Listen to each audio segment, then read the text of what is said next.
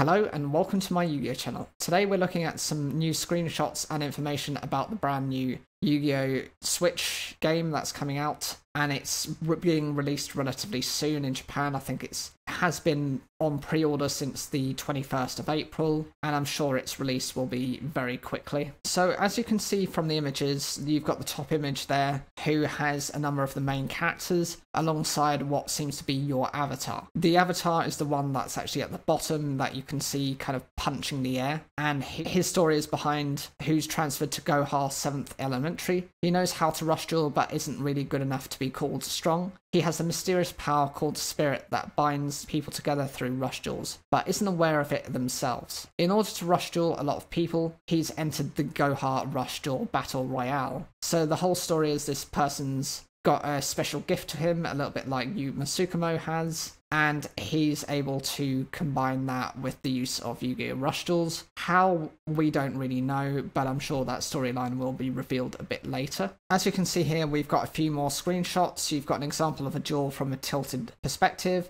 so you'll be able to maybe adjust the screen to whichever way you want. There's information screen on 7 Road Magicians, so this is just an example of how you get the various cards and to be able to search up their information. You've got a look at the start of what appears to be a duel between Yuga versus Ranj. There is a screenshot of an effect being activated from one of your monster cards, so it seems to kind of highlight the card.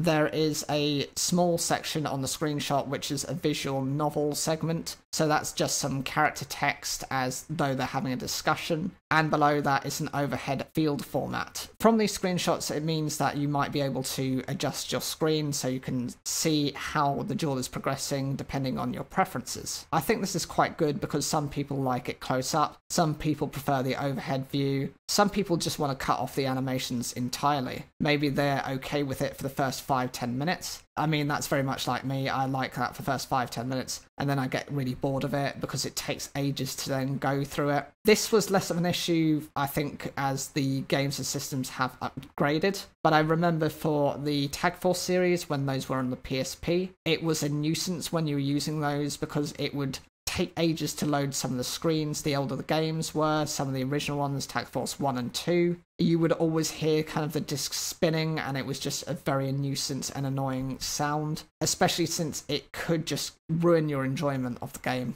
And the last screenshot just shows what you do at the beginning of your turn, which is to draw the 5 cards, which is the standard requirement within Yu-Gi-Oh! 7s. So from these screenshots, do you like the look of the game? Is this something you're considering purchasing? If you are, make sure to put that comment down below. Like the video if you enjoyed it, and don't forget to subscribe for more daily Yu-Gi-Oh! Content.